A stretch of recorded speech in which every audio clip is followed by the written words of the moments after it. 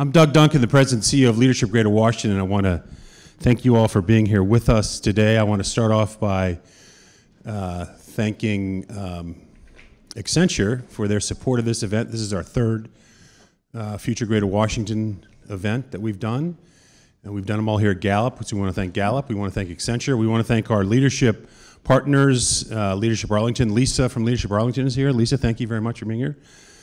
Plus Leadership Fairfax, Leadership Howard, Leadership Loudoun, Leadership Montgomery, Leadership Prince George's, and Leadership Greater Baltimore. So they're all partners with us on this effort. We're going to have, it's a little early, we're going to have people still coming in through the morning. So anyway, a couple logistics.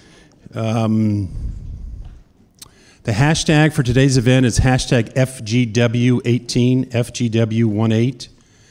And the format today is we're going to have about 15 minutes of talking from the people that we've got listed on your program, and then about 15 minutes for Q&A. So it's about a 30-minute session for each of the speakers, and we'll keep it moving. If you have a question during the Q&A, please raise your hand. We'll have somebody come with a microphone for you.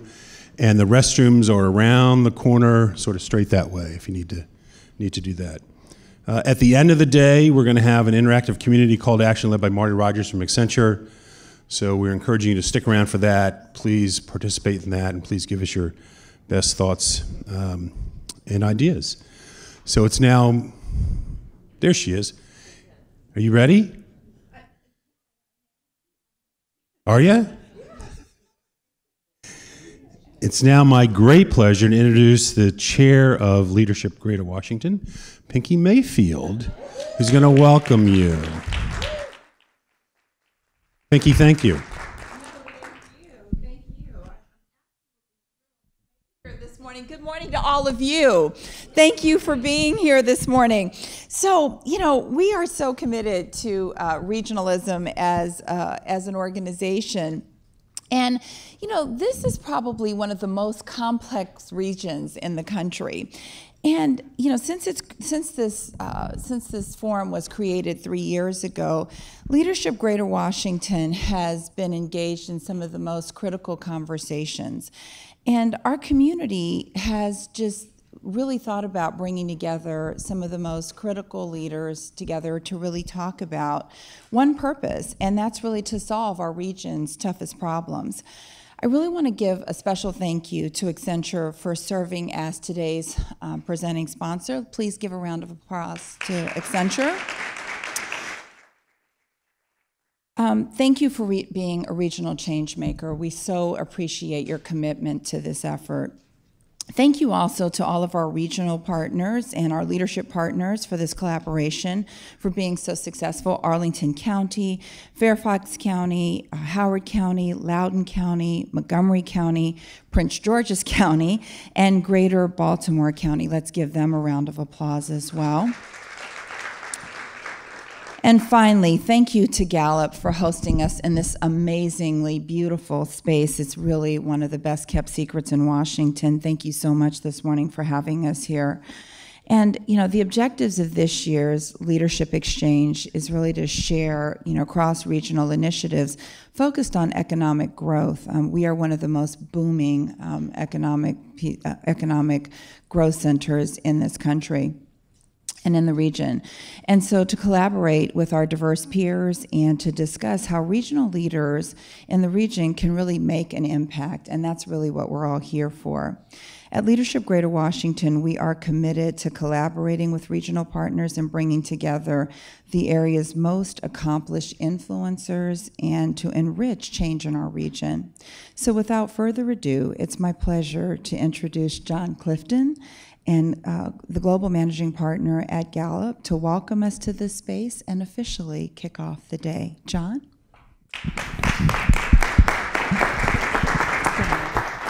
Thank you, Pinky. Thank you. Yeah.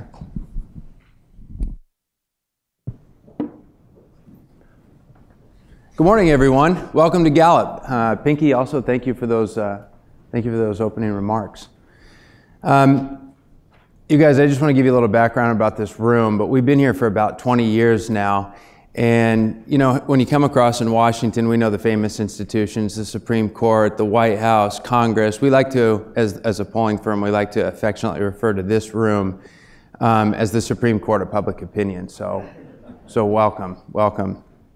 I'm going to get into this because you might be wondering, why is Gallup here? And the reason that I'm here is because I want to share with you today what the world's thinking. I don't know what it is, but every time leaders come to this building, Newt Gingrich actually visited us of all people this week at Gallup. And the one thing they always ask us is they say, hey, Gallup, can you just quickly tell me what people are thinking? And so that's what I'm going to show you. And I'm going to show you it in 8 data points from around the world. But before I get to that, I want to ask you a question. Who are the happiest people in the world? Danish. Who is it? Danish. The Danish. The Danes. The Finns. You're right. The Finns. You know where that data comes from? Gallup. It comes from Gallup, that's right. So the United Nations has a group that they put together, and they use our data, a data where we just ask people, rate your life on a scale of 0 to 10, where 0 is the worst possible life and 10 is the best possible life. Where do you stand today? The people on average who rate their lives the highest, which happened to be Finland, which was last year, they say those are the happiest people in the world. And by the way, there's pretty good face validity to the data as well, because if you look at them, and the people who rate their lives the worst are people in the Palestinian territories, people in Haiti, people in Central African Republic. So people have a good fix on how their lives are going. Because again, I think objectively, when we look at Denmark, when we look at Finland, when we look at Sweden, we say, those are pretty good lives.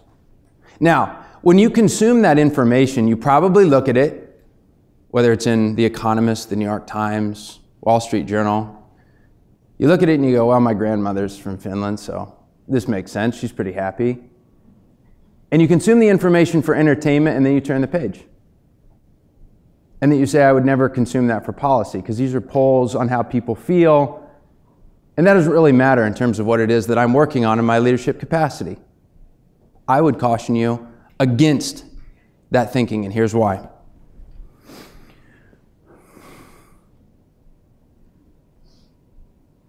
This is the UK. You guys remember any significant events that happened in the UK in the past few years? I hope so. The big event was Brexit. And if we look back to Brexit and we study traditional economic indicators, what do those indicators tell us? Think about unemployment, for example. What was unemployment leading up to Brexit? Does anyone know? It was low. In fact, it dropped below 5% for the first time since the global economic crisis. In fact, GDP per capita looked like this. And in the quarter before Brexit, it grew at 2%. Of course, then Brexit happened. Now, those happiness things that you're familiar with helps give us a barometer on how people felt. So how did they feel in the lead up to Brexit? That 15-point drop that you're looking at is one of the largest drops we've ever seen over a 2-year period in any country in the history of our tracking. So while everything from an economic perspective, unemployment, GDP per capita, told us things were okay, how people felt told us a totally different story. Now you might say, well, gee, John, that's the UK. Have you seen it anywhere else? Any significant events that happened here over the past decade? Because here's GDP per capita in the lead up to the Arab Spring. In fact, the Human Development Index showed exactly the same trend. Perfect linear progress. It was the same in Tunisia and in Bahrain. In fact, there's the competitiveness index that's put out by the World Economic Forum. The year before the Arab Spring started in Tunisia, the competitiveness index said that they were 11th in terms of gains from year over year. Think about that. Everything that's rational told us that these places were fine. Here's how people felt. Boy, by the way, that drop was mirrored in Tunisia, and also one of the largest drops we've ever seen in the history of our database was in Bahrain. Roughly 44% of people were thriving, in our first couple pulses, and it collapsed all the way down to 11%. That put Bahrain, Tunisia, and Egypt all on par with the Palestinian territories.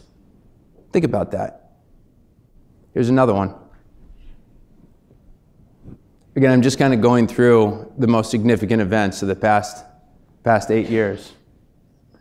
There's money transactions. You can see where the global economic crisis impacted Ukraine in 2008. Here's, of course, the Euromaidan revolution, and here's how people felt. Now, that 10-point drop that you're looking at, you might say, is that significant? Imagine if that 10-point increase was with unemployment.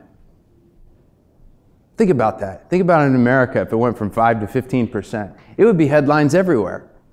Every presidential candidate would be talking about it in the lead up to the election. But when it comes to how people feel, it goes almost totally unnoticed by leaders. But I'll tell you who it doesn't go unnoticed by, it's by the people that live in these countries.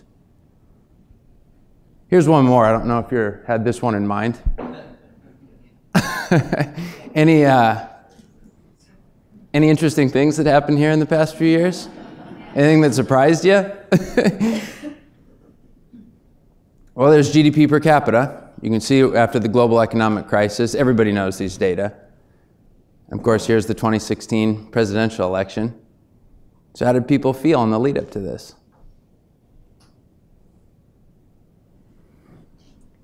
That 9% drop, it's funny, I was actually sitting with Nobel laureate Danny Kahneman talking to him about margins of error and the size of percent. If you want to get humbled by someone who's far smarter than yourself, try asking really stupid questions in front of him. But I was kind of arguing that like a 4% drop in its significance. But he said, do you know how many millions of people that 9% represents in America?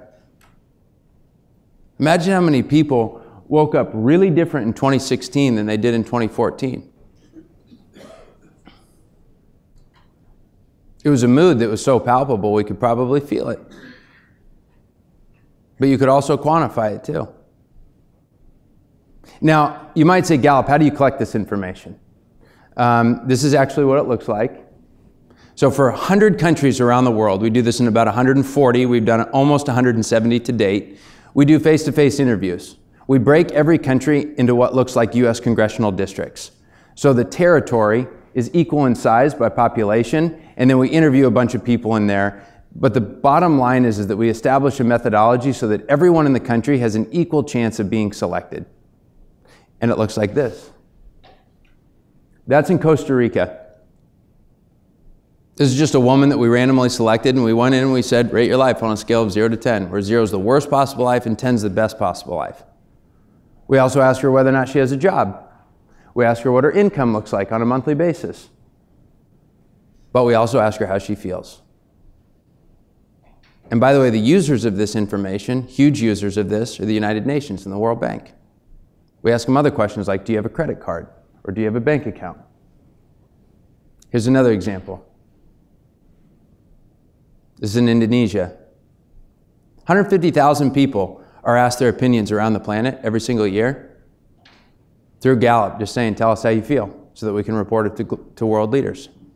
By the way, it's funny because a lot of you might be real curious about our sampling and that kind of thing. I get critiques about this. I'm like, are you sure you're asking this right? Are you sure your method? Isn't this perception data? It's funny because then I say back to them, do you know how unemployment is measured? You know what they say back to me? They go, I don't know. I find it funny that they question this, but they don't question data that they use so often. You know how unemployment's collected by the Bureau of Labor Statistics? It's a survey, just like this. But instead of asking whether or not you have a job, we just ask how you feel. This is and that's in Madagascar. These are the types of questions that we asked that I had went through. Imagine your life on a scale of 0 to 10. And then there's our coverage. But I want to show you 4 more trends before we wrap up, because these are countries that I think we should keep an eye on over the next couple years. Here's one. By the way, I think we see this in The Economist almost every single week, GDP per capita. But a question that you ask is, are people's lives getting better? Because just because you have pure economic growth doesn't always mean that their lives are getting better. Here's the answer. People's lives in China are getting better. By the way, a lot of people look at this and they're, how could that be? Well, keep in mind, 21% are thriving. You know what that means about the other 79%? They're not. China has a long way to go.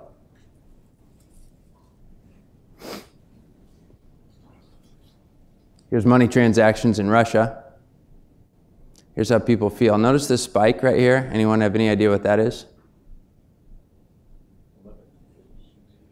Crimea? Sochi Olympics? One of those two? Watch this. If there was something that would concern me if I was Putin, it's that. There's a guy that did an analysis at the London School of Economics based on life satisfaction data, using data from elections in about 20 European countries over a 30-year period of time. You know what he said? His words, not mine. He said, I can predict election outcomes based on how people feel. Here's two more. I don't know what it is, but everything I read about El Salvador is just horrible about the country. And maybe that's okay. I mean, homicides are really bad there. There's a lot going on that's wrong there. Here's what the experts on the country tell us. When I say experts, I mean the people themselves. And again, I fall into my own trap, because then I start to try to reconcile this with traditional economic indicators like income inequality. So if you look at income inequality, the place has gotten a lot better compared to the rest of the continent. Same with homicides. Homicides have come down over the past 2 years. Here's the last one. India and China were put on The Economist about 15, 20 years ago, and they said countries with the same size, but they have totally different governments. And they said, which one's going to get better in the next 10 years? Which one would you bet on? The Economist said bet on India. Our data would suggest that they were wrong. India is now among the worst in our entire database. But what I would suggest that makes it worse is not where they are, but it's the momentum. I share these data with you today because one of the challenges that we have is there's been this revolution of behavioral economics. Popular books. Now somebody's been given the Nobel Prize for behavioral economics. In fact, presidential appointees, Obama had some people in his cabinet that focused solely on behavioral economics. The challenge is with a lot of leaders, we still focus on what's rational. Money transactions, whether or not somebody has a job. But we don't get to the emotional side, which really accounts for 70% of human behavior. This is what it looks like at a national level when we actually do start to account for that 70% of what makes people emotional. So thank you for including me in these conversations. Happy to answer any questions afterward, because I know I'm up for time. And thank you.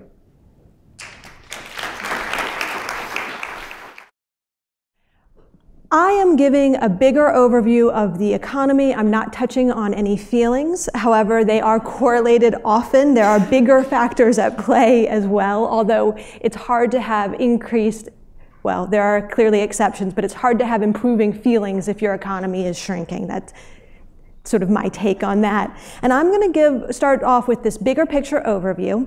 And the main takeaway from that is that our economy is changing. It's diversifying. And then I'm going to pull us forward into 2018 to give us a little bit of a status update on where we are there, and then push us forward thinking in the next sort of 3-5 years what we should expect in terms of economic growth. So as I mentioned, our economy is in the middle of a shift right now. Well, it may not be in the middle, but it's in the process of changing.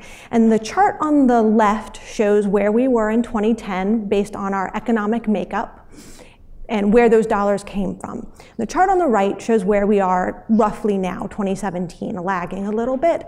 And you can see that in 2010, almost 40% of our economy was tied in one way or another to the federal government. That shouldn't really surprise anyone. Now in 2017, that share has shrunk. So this is as a percentage of all of the economic activity, not necessarily in absolute terms. And it shrunk to about 31%. And it shrunk, several different components. They're broken out by where those dollars come from. And the increase has occurred primarily in the private sector. So the private sector now accounts for a larger percentage of our economy than it did post-recession. And you can see that it is broken out into these two big categories. The yellow slice shows the non-local serving businesses. Those are things that we in effect export. We tend to be a service economy, so we're not physically shipping things outside, but we are exporting our knowledge, exporting our managerial skills. They tend to be higher wage jobs, higher value jobs. The other piece of the pie that has grown is the green local serving activities. These are things that residents need. They're restaurants, leisure and hospitality, home health, healthcare services, and that is largely tied to population growth and major demographic trends. And I'm going to walk you through how this shift has happened, starting with the federal piece. The first major part of this shift actually started to happen in 2012 through 2014, and it really, you can almost separate it into two different pieces. The first is the absolute declines that we had in the federal government. This is jobs year over year. That first red bar is back in 2012, and those decreases continued through 2014, where they really accelerated. 2015 through today, the change in the federal government has mostly been flat. So it's changed a little bit. There's a little bit of variation, a little bit of increase in the 2015-16, a little bit of decreases today, but fundamentally, it's a flat line. So you can kind of think about that change from 2010 to 2017 as firstly, we shed federal government activity, and then secondly, federal government activity stabilized, and from that point on, it was more of a private sector story. This shows the federal procurement. It includes everything that the federal government buys in our region and the services that we provide. It peaked in 2010. These are dollars, current dollars. Hit its trough in 2013. Really didn't do very much in the next few years, but in 2017, it picked back up a little bit. And these are primarily professional jobs. Again, the majority of the things we sell to the federal government, we're not building boats here. So we tend to sell services and our ideas. And so that translates into our private sector jobs, how we change and how we grow. And this is a professional and business service jobs that have been separated into the yellow bars are administrative and waste service jobs, they're support service jobs, and the blue bar are the higher value, what we kind of traditionally think of as white collar jobs, they're technical jobs, they're managerial jobs. And going back to the recession, we started to shed these support service jobs. Firms were cutting as much of the non-essential services in their eyes as they could. They cut them first and they cut them fastest. They actually didn't cut any of their technical workers until the very end. They held off on that. And when the economy shifted and the recession was over, essentially, they hired a lot of those administrative service workers back because they cut too many of them and they couldn't sustain that growth. So what you can see is there's an increase in the administrative service workers right away, followed by an increase in the technical workers. That pattern reverses during the pullback in the federal government and during the sequestration. And that pullback is the result of the decrease in procurement jobs primarily, or procurement dollars primarily. And firms here, they didn't have any more administrative service jobs to cut. So they started to cut their core workforce, the workforce that was performing their fundamental activities. And that resulted in this large increase in high wage jobs that continued really into 2014 and really didn't reverse until about 2017. We bounced around a little bit, but starting in 2017, you can see that accelerate again. So again, in this chart, 2012 through 2015, it's a federal story. Since then, it's a private sector story. And our region is different. No other region had a shift like this. They had different shifts, but their story was not nearly as bifurcated as ours was. And what it has done is it's actually shown up in our aggregated statistics and looking at how much our economy has grown since the recession. And compared to all of our other major metro areas, we are lagging, and we're still lagging The majority of this lag, though, was through 2014. That's when we were really struggling. The private sector was, the federal government was cutting. The private sector wasn't growing fast enough to account for it. In fact, they were lagging as well. And since then, the federal government has more or less stabilized, and the private sector has been able to pick up a little bit. And so what that means is, so in 2012, this shows the 2017 growth in the economy. In 2012, 13, 14, we were either dead last or 14th on this chart. It wasn't pretty. In 2016 and 15, we bounced back into the middle of the pack for a little while. We're not quite in the middle of the pack as of 2017. And I know this doesn't look great, but it's actually pretty good compared to where we used to be, especially because this is all private sector growth. We're not relying on the federal government to do this. And for our economy, that's a little unusual. We're used to being able to rely on the federal government for our growth. 2018 thus far, we've been continuing these trends. The federal government doesn't seem to have, unless there's going to be a major policy decision in the future, it isn't really actively changing its composition. There's a little bit of atrophy, but there's nothing huge that has happened thus far. And so what we are seeing is we're more reliant on the private sector growth, and the private sector growth seems to be picking up a little bit.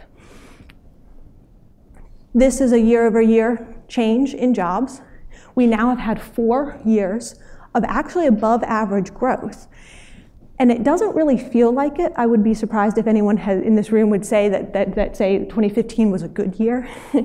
And that's because the composition of our jobs has been bouncing around a little bit. The early years, we had a lot of low wage restaurant jobs, home health care aid jobs, things that really don't drive an economy forward.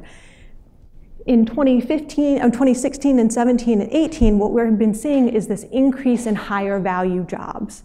And it's this slow shift in composition. So it's not a whole lot. We can't point to any one thing. But what we can look at for 2018 is that professional and business service bar. It's quite large. It's been picking back up. And again, the sub-sectoral composition of these jobs is improving. It's not being driven by secondary support jobs. It's being driven by these high-wage, high-value-add growth areas. The second 2 bars on these charts that are above average are education and health services and leisure and hospitality. These are those residential serving jobs primarily. Some of them are support, some of them cater to leisure and travel, business travel. But for the most part, they are restaurant jobs and home health care aid jobs because of our population growth. And this has really been the story for the last few years. Federal government's still declining, but our private sector job growth has more than compensated for the decline. And we're starting to see this modest gradual increase in these higher value jobs that results in a shift. In terms of where we are in our job growth this year to date through September, we're back in the middle of the pack, which is good news. May not feel like it. We used to be hanging out at the end of this chart. That's not good. We're back in the middle of the pack. We're not outperforming anyone. We used to outperform prior to the recession. The middle of the pack is comparatively much better, and we've also been incrementally improving each year. So we've been moving slowly back up into the middle, and it looks like we're going to keep kind of moving up as we go forward.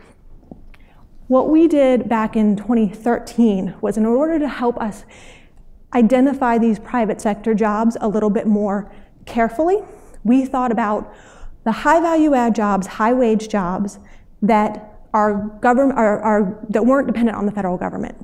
So what was positioned to grow and take over for the federal government as we diversify? And I'm not going to go into what they are here, though the main takeaway is that 2015, it was abysmal growth in these high value add clusters. Nationally, they had pretty good growth, and we lagged pretty significantly.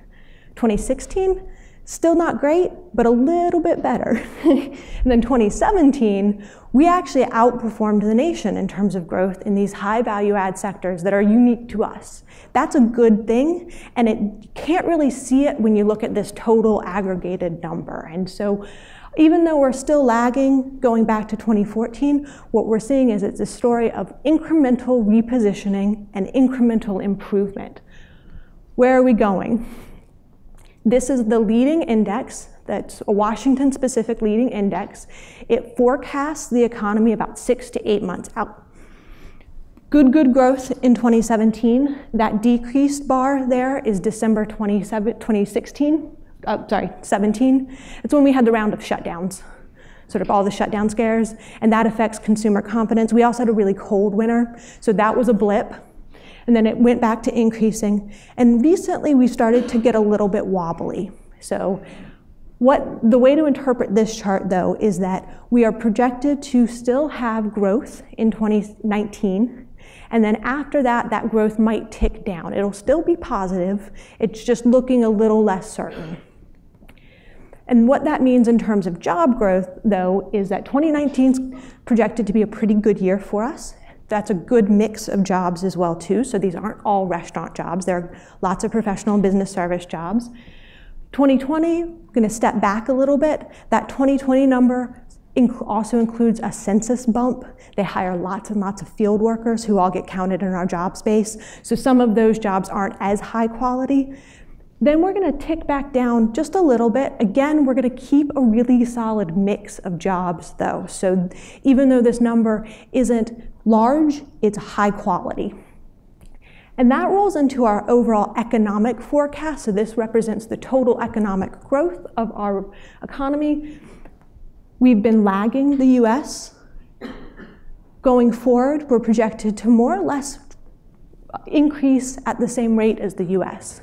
It's not really great compared to, this chart doesn't go quite as far back, but it's not great compared to where we were in the early 2000s, but it's much better than this huge lag that we've been having. And with that, we are going to continue this transition. The federal government is no longer projected to have these decreases, and instead all of the shift is going to be because the other areas are increasing in absolute terms. That's reducing the share.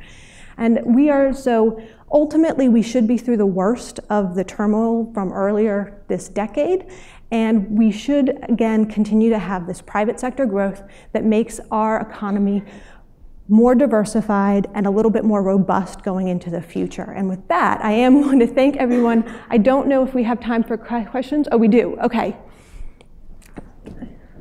Yes.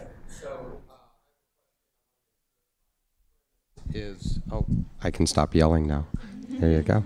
Thank you. Please stand, say your name and who you're with. Eric. Thank you, Doug. I'm sorry. I'm Eric Silden, and I work at Accenture. Can you go back to the last slide that you have? So I want to make sure my premise is correct before I ask this question. Wasn't it true that in 2008 this area's economy was not as negatively impacted as much of the country during the recession? So with that in mind, both this slide and you also talked about how this area was lagging behind in some of our growth. It seems like, first of all, if you were at 2010 and that was 100 on your chart, that maybe we didn't grow as much as others because we hadn't fallen as much as others. And then, so if that's correct too, then I want to actually ask about these two charts here. It seems to me like the projection for the future is a risk to this area that the next time there's a recession, because our impact of total federal government isn't 40%, it's only going to be 27%, that the next recession could hit this area harder, that those local serving activities, which are a much larger percentage, will be hurt more. What do we do to try to get in front of the next recession to not be impacted like the Dallases and Atlantas and other places that saw a big drop in 2008? Right. So moving to this chart, you are absolutely correct. Our economy did not decline during the recession. The recession is 2009. We grew about 0.3 of a point. The flip side, though, is that when the federal government repositioned and started to decrease, we had an 0.8 of a point decrease. And so that is what we need to actually worry a little bit more about, smoothing out that pattern instead of smoothing out any recessionary patterns. So it is The reason that we tend to be a little bit more recession-proof is just in terms of fiscal and economic policy. When a recession hits, the federal government typically will ramp up. And unless there is a policy-level decision to change that reaction, we will still be somewhat more recession-proof than your Dallases and Atlanta. And it's less because we have a really large share of the federal government, but more because of how it responds rather than any other single factor. And so it's very likely that even if we had a smaller share of or now that we have a smaller share of the federal government, it will still react the same way. Who knows? We can take bets during the next recession if we'll have a stimulus or how they'll react, but we will still be somewhat more insulated because of that. And having a larger share of these private sector activities will help smooth out this decrease that's almost guaranteed to happen as the government pulls back down after a stimulus. Thank you. Good morning, Mahan Tavakoli. And we are one region. I'm glad to see the data. A couple of slides back, it seemed that there is much more robust growth in Northern Virginia, and DC and Maryland are lagging way behind. Would love to know thoughts about that and moving into the future. I don't think I have any subsector charts in this one. I think you were at the last presentation. Each of these sub-state areas has a different composition in what it does. And right now, in 2017 and 2018, suburban Maryland is lagging a little bit. The data are too old, or the data aren't current enough to really pull apart why suburban Maryland is lagging. There might be a few different factors at play there. And it might actually have to do with a shift in the types of procurement. So Maryland is really heavy in the health and social care. That's what the federal government tends to buy from them. And they may not be buying quite as much, and so instead they might be looking to Northern Virginia, which is DoD based. DC is performing more or less how it, on average. It hasn't really had any big swings in the past few years. Hi, Gene Sachs with Cressa, class of '98. There's been a lot of speculation about an announcement that Amazon is going to make before the end of the year. Have you guys looked at what the impact is going to be in the Washington region? Should they select Northern Virginia or some other local place? The one thing I can kind of talk about is that if Amazon shows up by 2022, what this chart will look like, this is a composition, not an absolute, right? It's about 0.2 of a percentage point different in terms of the share. We add about 0.1 of a percentage point to local serving activities because Amazon has workers and residents that need stuff. And then about 0.1 of a percentage point to non-local serving activities. And so while that is a shift, we've had larger shifts than that in over a year-over-year basis because of just natural growth. And so in thinking in terms about what it will do to our overall economy, that's how it'll change that a little bit. Yes. How you doing? Marty Rogers with Accenture. You talked about the local serving businesses, but the biggest growth proportionally here is the non-local serving businesses, and what do you attribute that growth to, and is it correct to presume that those are the higher paying jobs? Yes. Move back to slides. These are primarily, we designed this to be non-local serving jobs. So it's advocacy services, biotech, media, and 4 others that that aren't as interesting, information and security technology, business services. So those are designed to be export-based. What are we missing?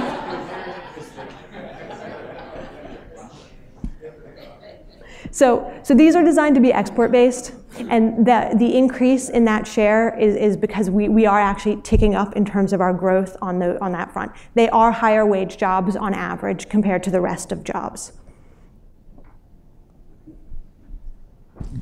Okay, let's have a nice round of applause for Jeanette. Thank you very much. I appreciate it. Thank you. Just leave it. Next up is Jack McDougall, the President and CEO of the Greater Washington Board of Trade. He's going to talk about the Smart Region Movement. Jack? All All right, good morning, everyone, and thank you. And it's really nice, actually, to follow Jeanette, because she can cover a lot of detail that I don't have to get into. So that's really nice to set the premise for that. But wanted to share just a couple of observations about some seismic changes that are going on in our world and how that's going to affect us. Our population today globally is about 7.6 billion. By 2040, it's going to be over 9 billion, and by 2050, they estimate it's going to be 10 billion. 10 billion people. That's extraordinary. And what does that mean? A lot of things. Currently, 55% of the global population lives in urban centers. By 2040, we expect roughly 70%. And so that's us here.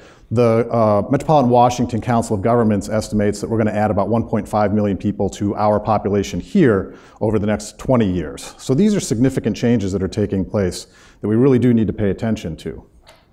What does that mean in other areas? Food, for example. It's likely we will have to produce 2 or 3 times the amount of food over the next 40 years that we're producing now. And how are we going to do that? That's a massive challenge and problem for us.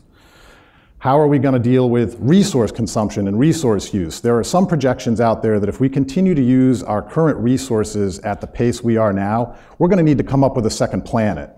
That's not very likely. In spite of what Jeff Bezos wants to do in space, I'm not sure he can accomplish this. But we do wish him well. When you think about the speed of change and rapid change, you guys all know where this is? Yeah, Shanghai? Okay, Shanghai in 1986. 26 years later? Okay, that's pretty dramatic. That's fast. So when you look around at all the sky cranes around our area, we're not growing anywhere close to this. You know, so the global competitive landscape out there, it's really different, and it's moving faster and faster and faster. So I think that's remarkable when you go back and you look over a 26-year period. We could spend a whole other time talking about China and different things going on there with policy and other things, but we'll leave that for another discussion. But nonetheless, we need to pay attention to these kinds of things.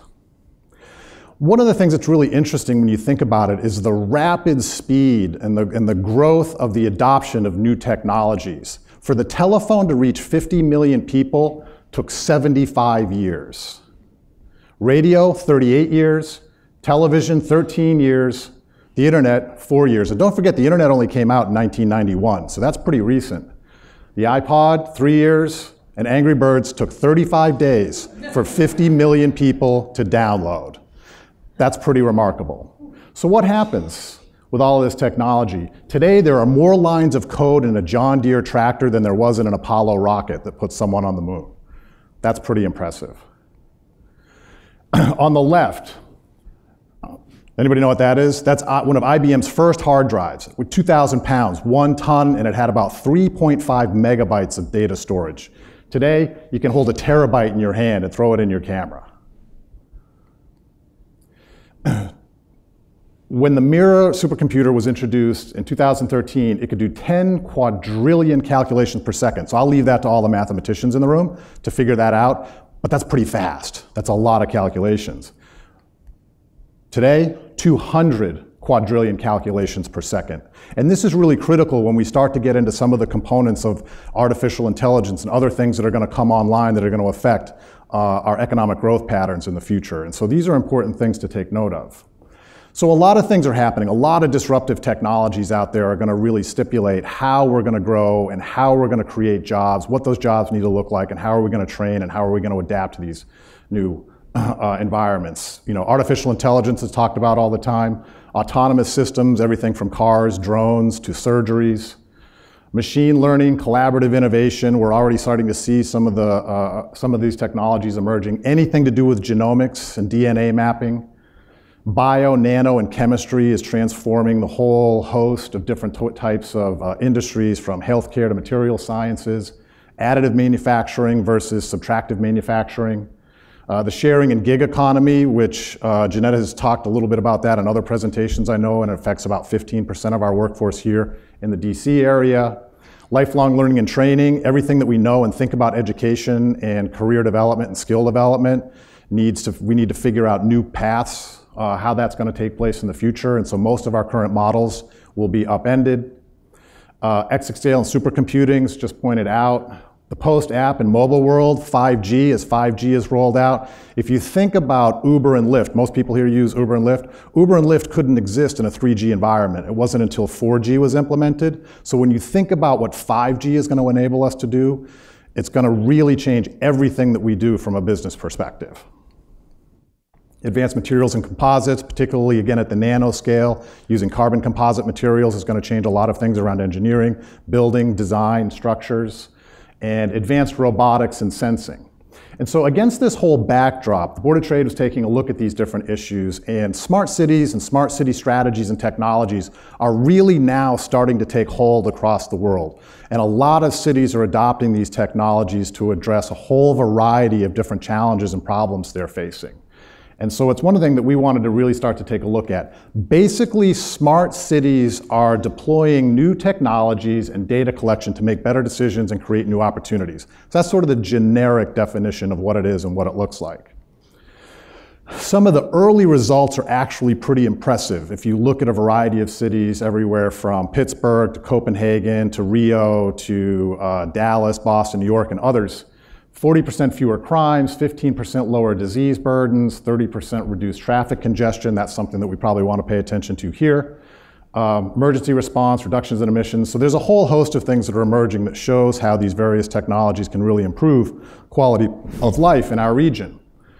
In 2006, there were 2 billion devices, estimated in 2020 to be 200 billion. So again, the rate of growth over time. Smart city technology is estimated to go to 1.2 trillion in 2022. So these are areas that we really do want to pay attention to. And we need to keep pace. And there's things that we are doing here in our region.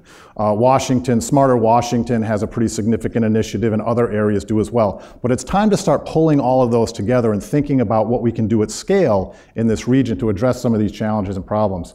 Jeanette talked a little bit about the economy. From 2011 to 2016, out of the top 100 metropolitan areas, we ranked 76th for overall economic growth, 91st in prosperity, 94th in conclusion. So we want to kind of move along and improve those numbers. And as Jeanette pointed out, we are starting to make some progress around that. I won't get into this, she already covered this, but again, a reliance on business services and how do we diversify the economic portfolio becomes much more important for us.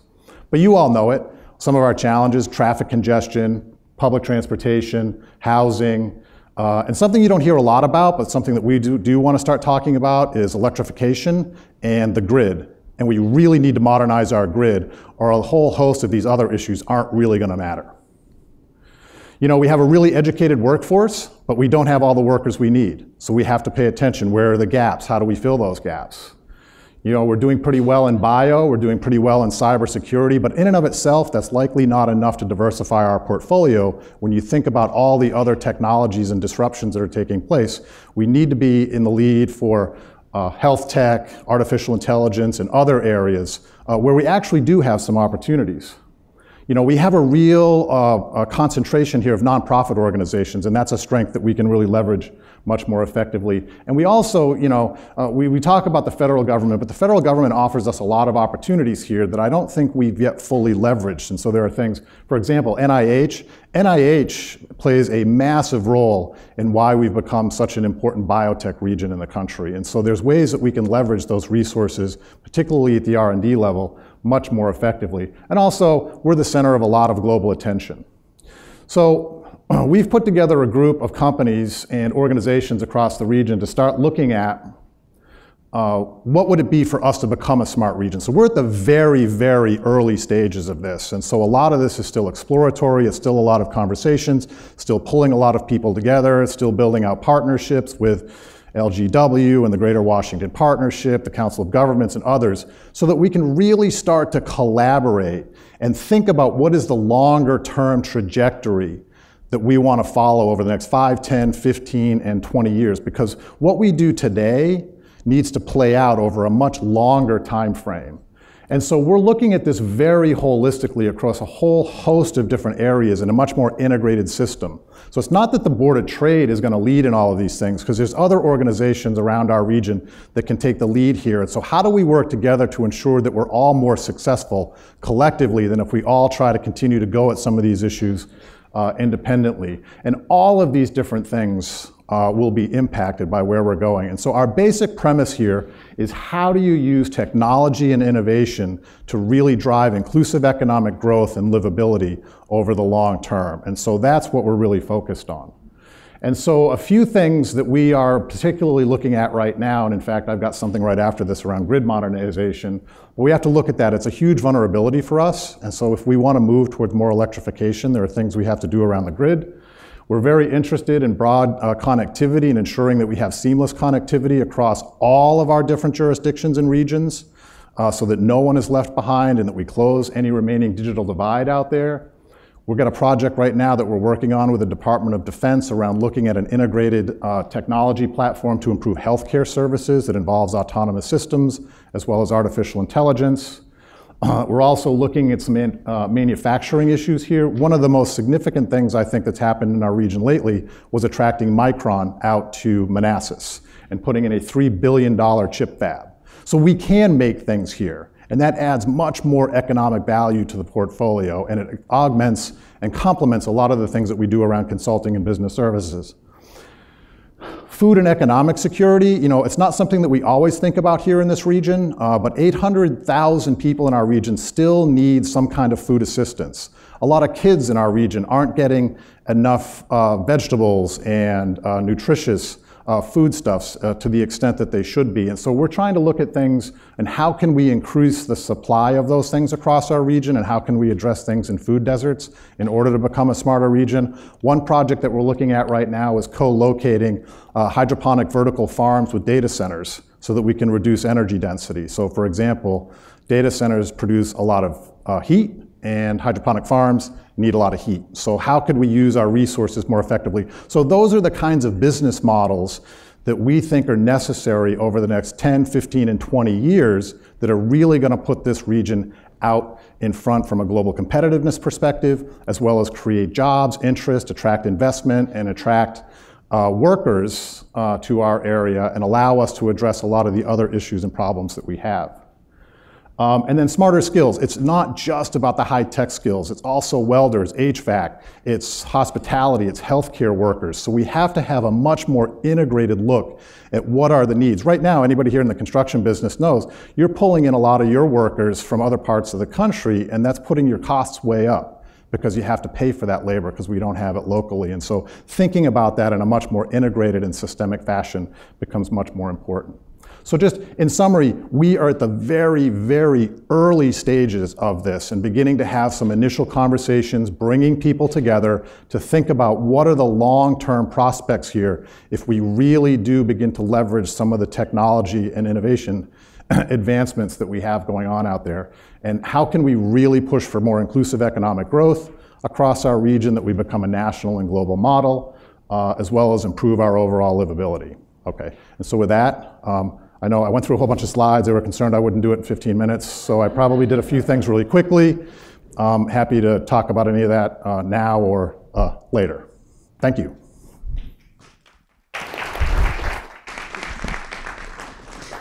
Thanks, Jack. So when you think of DC, we think of a very traditional city. You just look at the monuments and the architecture, kind of an old school city. How are you going to overcome public sentiment to really change the way that our region is thought about for this smart growth? I love it. I'm excited about it. But I think there's some mental shifts that need to happen to get there. Angry Birds, 35 days, So we're already seeing that. We're already seeing those types of trends. Some of the things that Jeanette talked about here this morning about how we're starting to see more important contributions of the private sector here, as you see, Micron making a significant investment here. If you all know Jonathan Aberman, he talks about we have roughly 1,000 cyber consulting firms in this region. Only 10% produce product. But yet we have all this intellectual capital in the other 90%. So if we start to unleash that intellectual capital to begin making things, then we're going to start to be on that trajectory. But this is long term. It's not going to happen overnight. A lot of it's going to be conversations like this. It's getting people involved, and it's going to involve mistakes. We're going to go down pathways that might not make sense at some point in time, and so we stop and we move to something else. So we have to really increase our tolerance for innovation and our tolerance for risk-taking. Part of the conversation earlier, and I think Eric might have stepped out, but when you think about being recession-proof or whatnot, the cycles affect this region a little bit differently, but the fact that we do have a component of our economy that is reliant on government services affords us an opportunity to take more risk, actually, when you think about it over the longer term. And so if we can leverage that more effectively, I have no illusions that this will be easy, but I really think for our long-term viability, it's critical. And so it's going to take all of us working together, and it's going to take a lot of conversations and a lot of public awareness building. So you're right on about that. Peter Rosenstein. You had a chart there with all the different businesses that were involved that you're connecting, and I didn't see it large enough, but long enough.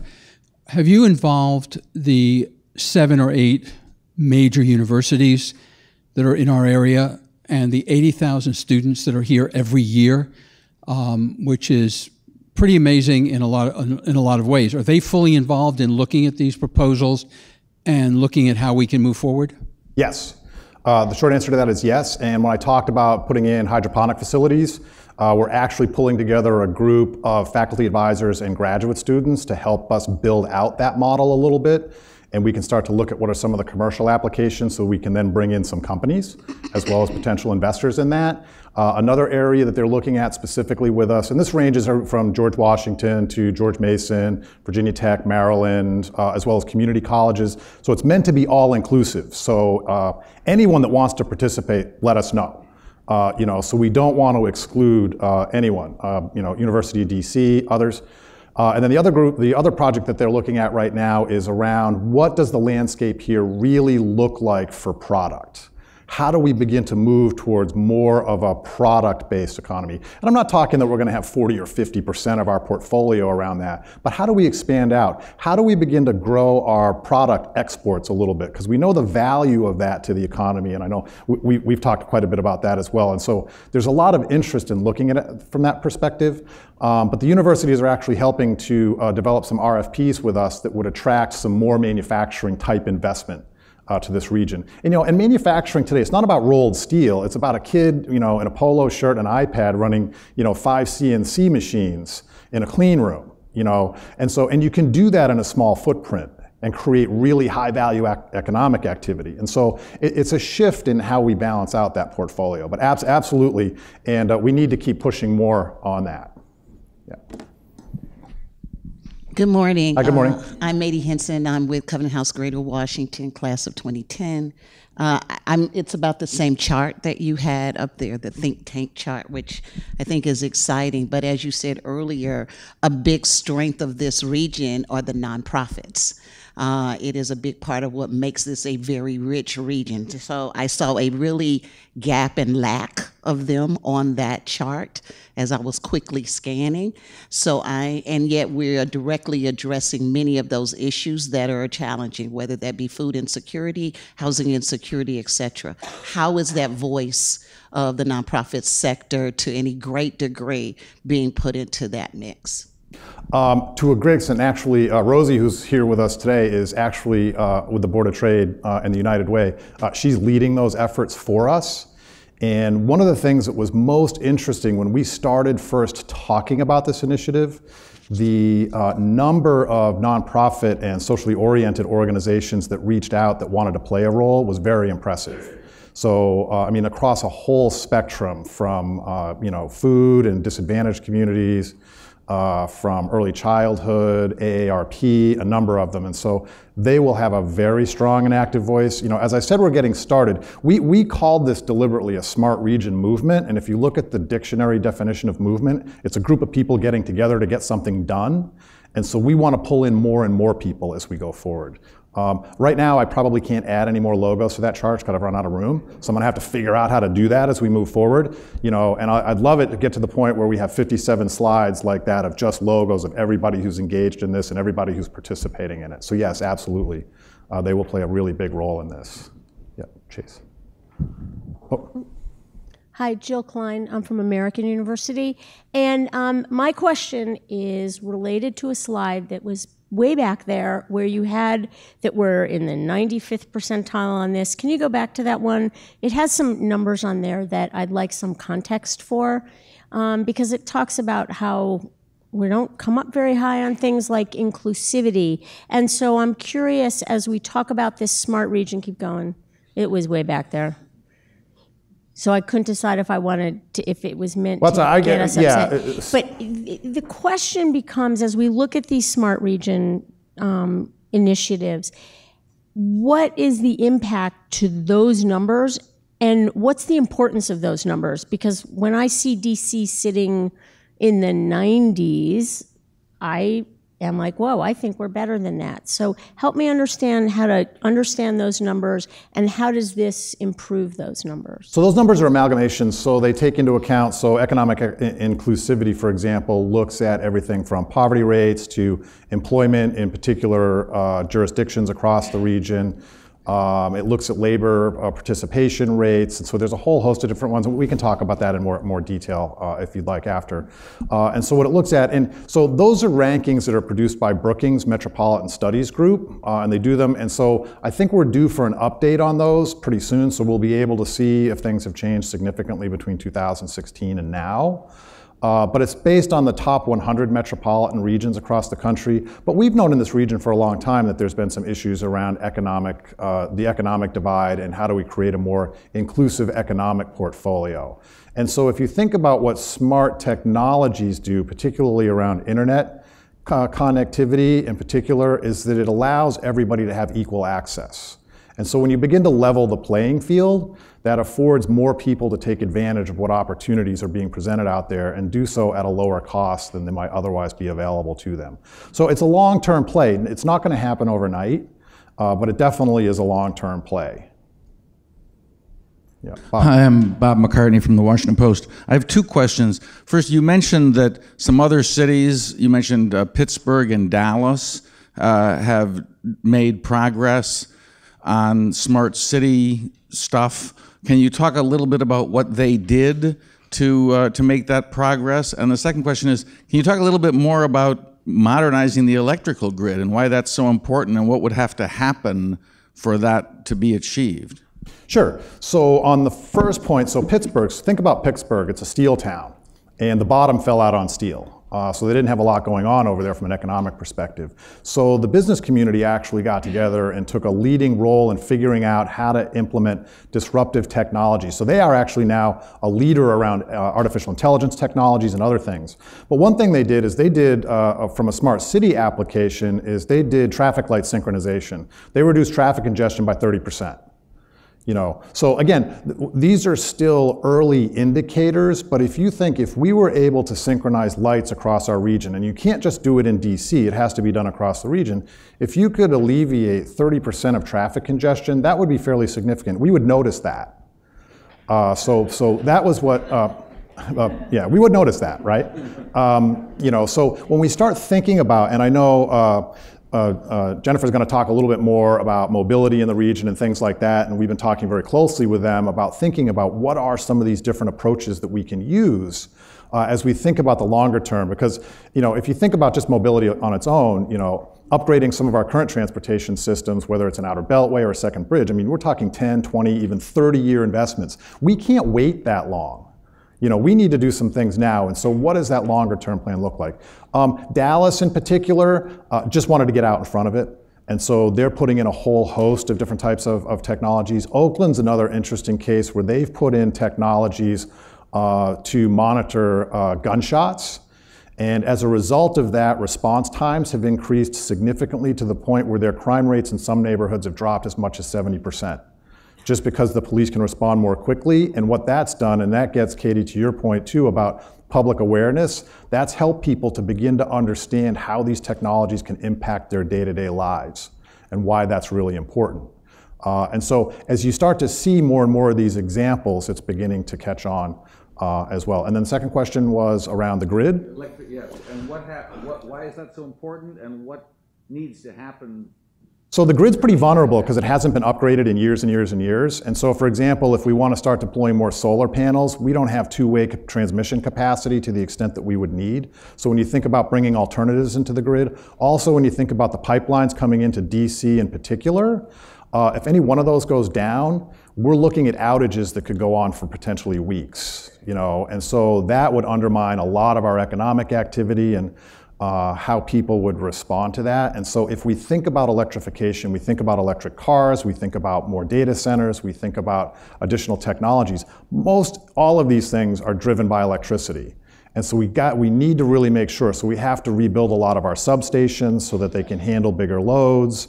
We need to look at other risks and vulnerabilities. We need to make sure that we're protected against cyber attack and bringing the grid down, and all of those different elements. And so that's something that we think we should talk a lot more about and really need to pay attention to. I know right now there are proposals in front of the Utilities Commission to begin making some of those kind of investments, and so we really need to take a look at that. Excuse me, does the initiative need to come from Dominion and Exelon, or does it need to come from the public side? Who needs to take the lead there? I think it's a combination. The utilities, so the utility companies are the ones that will actually do the work, but I think the business community getting together, much as we did around Metro and other things, to alert public officials and others how critical this is, how important it is, and begin to help them understand why this needs to be done, and then figure out what are those longer term funding mechanisms so that we can get started on it now.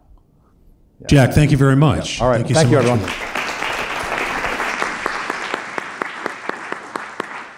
Next, we have Jeanette Chapman from the Greater Washington Partnership. He's going to talk to us about workforce development and regional mobility. Jennifer, thank you very much. That's okay. All right, I'll just click over. Okay. Terrific. So, good morning, everyone. My name is Jenny Kaplan, and I serve as the Vice President for Engagement and External Affairs at the Greater Washington Partnership. It is a pleasure to be with all of you, although I got the dangerous slot before your break, so I'll try really hard to keep everybody awake today.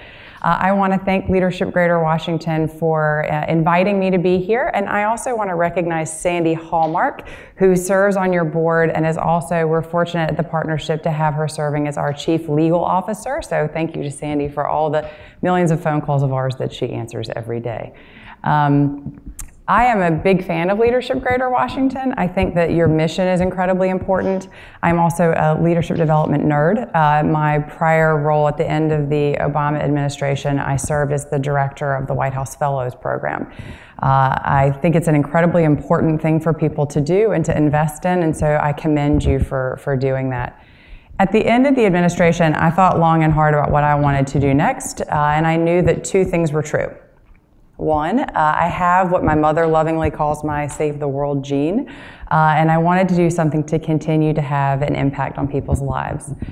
Second, I wanted to do something that was local, that focused here in a place that I have called home for nearly 17 years. So enter the partnership. In December of 2016, the partnership was created with no staff, really. And the more I learned about what they were doing, the more interested I was. The partnership broadly defines the region from Baltimore to Richmond. We have a serious focus on the region's economy, which, as you've heard multiple times today, is slow growth. We are, however, the third largest economy in the country and the seventh largest in the world when you define it from Baltimore to Richmond. The partnership is passionate about changing the trajectory of the region and focused on solutions to the hardest problems that we face. I've always been interested in the question of what's business's role in trying to do good and have an impact. The partnership represents 22 of the region's largest employers, from Under Armour in Baltimore down through Dominion Energy in Richmond and Monumental Sports here in Washington, and many others. We seek to be a consistent voice at the table with government and academia and nonprofits and others driving the region's economy forward. Importantly for me, we are focused on unity, committed to equity, and really focused on bringing the region together to drive results. We're happy with the progress we have seen to date, but know that there is still more work to do.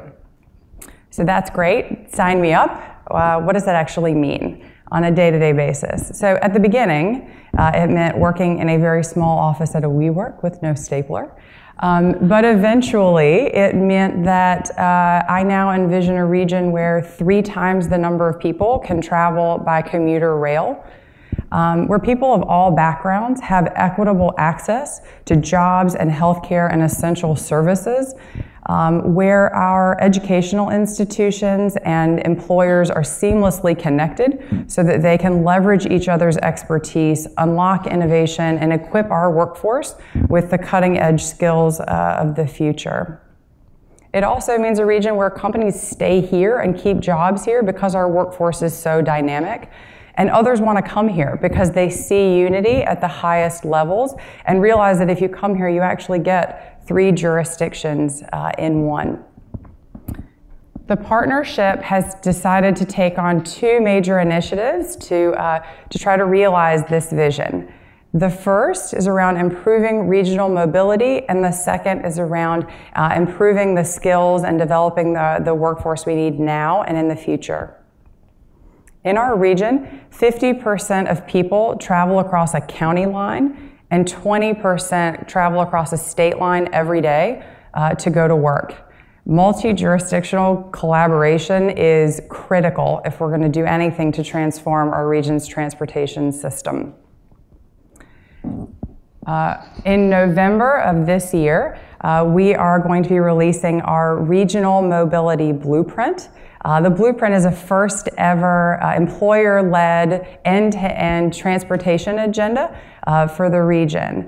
It is led by 3 of our co-chairs. We have Tom Farrell of Dominion Energy in Richmond, Mark Weinberger of EY, and Ken Samet at MedStar Health. It was developed in conjunction with hundreds of stakeholders around the region. It is action-oriented and forward-looking and not intended to sit on a shelf. The blueprint contains 7 solution areas and corresponding actions that policymakers and private employers and government officials can take today to start to improve and change the trajectory of our region's transportation system. The blueprint is based around 4 core principles or areas. The first is connecting the super region. The second is improving the consumer experience. The third is ensuring equitable access. And the fourth is integrating innovation. How many of you use Lyft, Uber, scooters, which sort of scare me a little bit, the bike apps, all of those? How nice would it be if those were in one place, if you could go to one application and pay for public and private transit in one place? Why is that important? Because if you're type A like I am and you want to be as maximally efficient as you can, it would be great to be able to go and understand the optimal way to get to where you're going. In the absence of that, it strains the system and creates congestion. And so part of what the blueprint is proposing, just one of the many solutions in there, which we rolled out in July, is a seamless one-stop shop and platform for being able to do these things in a coordinated way. So from higher speed rail to reimagining the bus to many other things, there are a lot of exciting parts of the blueprint. But I think the most important thing to leave you with is that this is not the partnership's blueprint. It was developed with stakeholders and experts across the region and is the region's blueprint. And we hope that it will provide a path forward for people to make decisions and be able to prioritize and actually make some changes to improve the transportation system for everyone. So our second major initiative is around both equipping and preparing our workforce and attracting and retaining top talent. This region has immense education and innovation assets. We have a number of globally renowned universities. We have 115 federal labs and federally funded research centers. Universities and laboratories in this region, in 2016 alone, expended $5.3 billion in research and development. That is actually more than places like the Bay Area and Boston that are considered like hotbeds of innovation. In December of last year, the partnership released a report that analyzed our region's workforce, in particular our tech workforce. And we are the largest producer of tech qualified graduates in the country. So what's the problem? We're such a tech hub that we have thousands of unfilled jobs, largely because we're exporting that talent. Over the last 5 years, 54,000 people who were trained with these skills have left the region. So in April of this year, the partnership launched the Capital CoLab, which is a collaborative of leaders in academia and business, stretching from Johns Hopkins to Virginia Tech. They've come together to take multi-business, multi-university action to try to position the region as an innovative hub. The first two areas that the CoLab is addressing is the creation of a region-wide digital credential and hosting a tech showcase.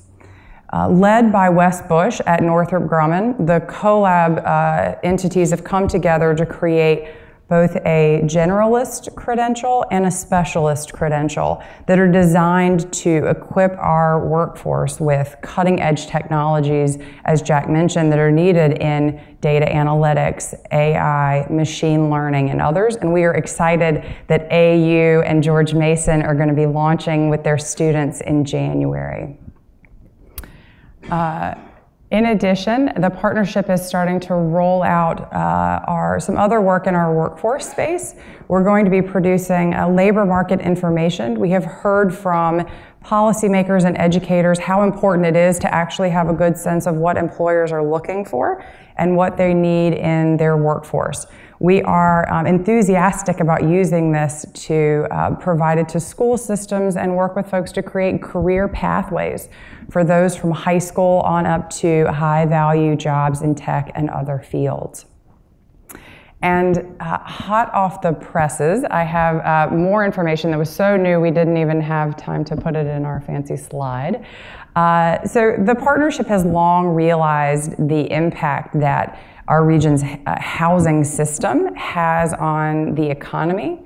And yesterday, we announced a partnership with the Urban Institute, and will be with many others, to launch what we are calling a regional housing framework. And the framework really is designed to do three things.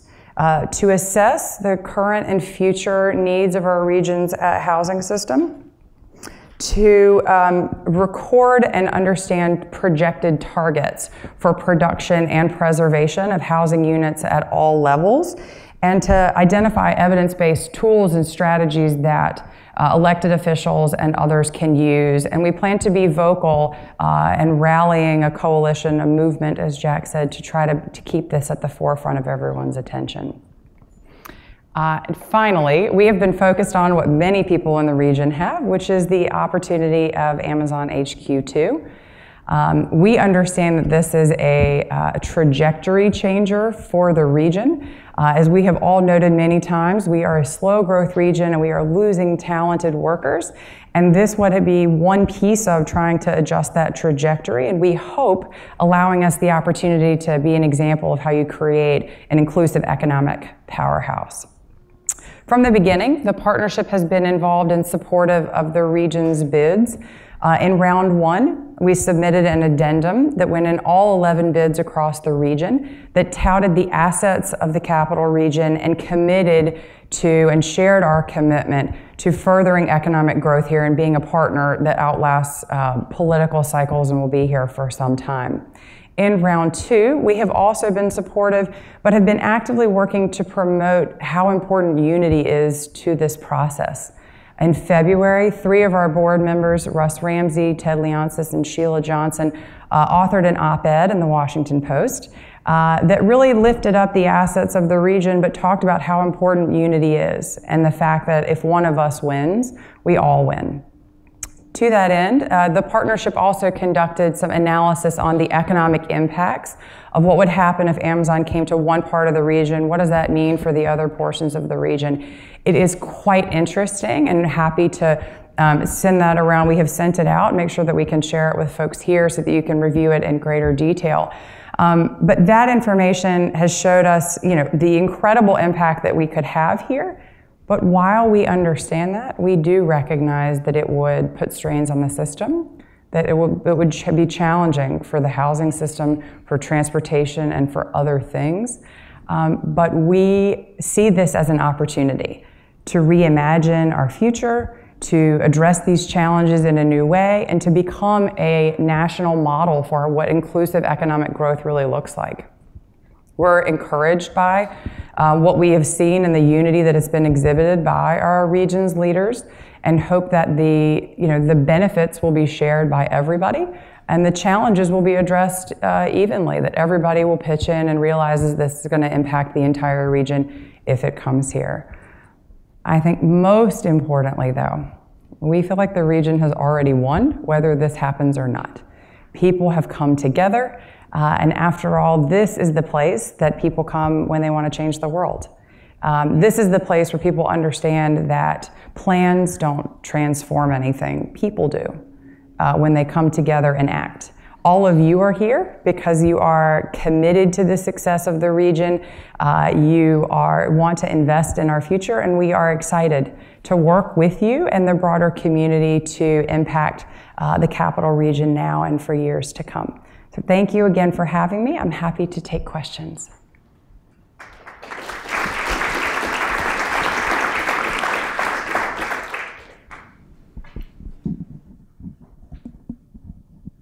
When is the blueprint coming out for the mobility? In November, so mid to late November. And we are excited because we're partnering with the Board of Trade and RVA Chamber, RVA, and GBC to put together an event that will really, it's about a half-day event that will bring together the 3 DOT secretaries and others to really talk in depth, both about the blueprint and about other mobility challenges in the region.